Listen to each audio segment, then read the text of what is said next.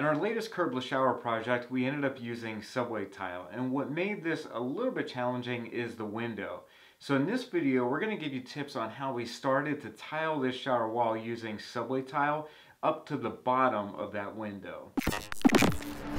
It was critical to get the first row of tile absolutely level, so we put our laser level to the top of the tile, and then we used a really great latex modified thin set mortar. As you can see here, we put a dab of it on the wall and it's not sagging, and this indicates it's mixed properly and it's a great thin set. So we used our directional troweling here. We set our first tile and we centered it on the wall in this particular shower, and then we checked every tile to make sure that the top of the tile lined up with the laser level, and if it didn't, we had to back cut it using our angle grinder and diamond blade. So in this case, we're just making sure that these tiles meet up with the curvature of the shower pan, and we're cleaning the grout joints as we go with our brush. So here we're just checking to make sure that these tiles meet up with the laser level. We're cutting them with the CGX 115 diamond blade by Montelete, and we're back buttering these tiles with the flat side of the trowel. This really helps out with the 95% coverage that we need for this wet area per the TCNA. So as you can see here, we're just making our way across this first row of tile, back cutting them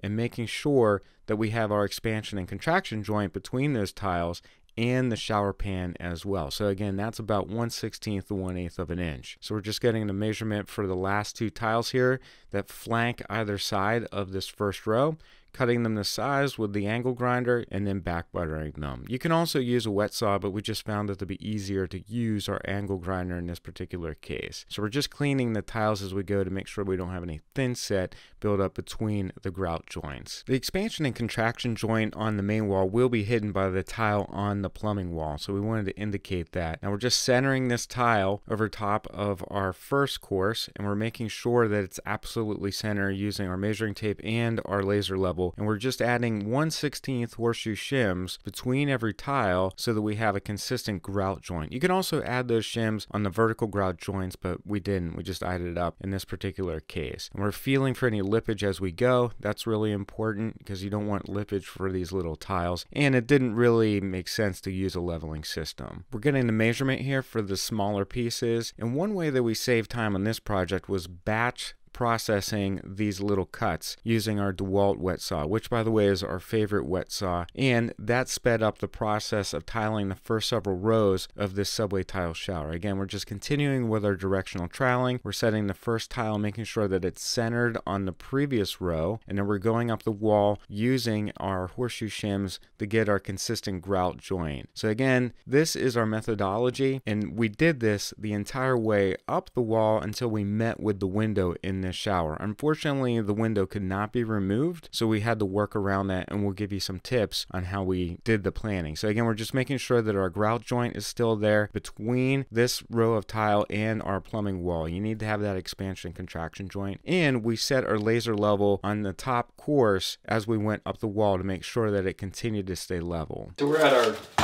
top row here. Just take a look at what this looks. This looks like in a pretty good position to me, because by the time I put my tile on here, we'll have almost 3/4 of a tile. So that's a pretty good position. That's a large tile to be coming up against here. It'll look nice. So we're gonna go ahead and install our bottom plate. We're actually, I take that back. We're gonna allow this to stick up past our tile. Proud of it, so that we can apply thin set underneath of here and then fill in the pieces to meet up with our bull nose afterwards.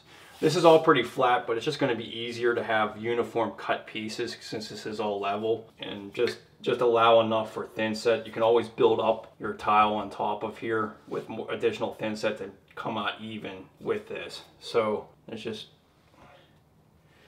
make this 2.5 inches. We'll make this whole row 2.5 inches. Place our bull nose and then fill in our sill afterwards. So we did cut down the height of the tiles that are directly underneath this window, and that was done so that we could fit the bull nose in like so. So we just centered the bull nose on that last course of tile, and we continued to use our horseshoe shims. And the reason why we're doing the smaller tile just underneath the window is you won't really notice the difference when we go outside the window width. So again, we're just doing this underneath the bullnose so that we can make the bullnose look good. So again, we're just gonna make this bullnose proud and then fill in thin set to make this work. So let's just see where we will be. Yeah, so we'll be good here because we'll have basically our full tile. We'll have a pretty good sized tile on our opposite end here lining with this. So we'll basically have like a 2.5 inch piece going up along here, which will look good. Again, if this was like, say if this was 1 inch, I would just bring this out a little bit further and try to get a bigger piece against here. But since we're like, you know, with almost that half a tile there, that's gonna look pretty good. So we'll just put our laser on our bull nose pieces to make that sure that stays level when we put it up here. So we'll basically be just notching this. So 2.5 inches and then notching down.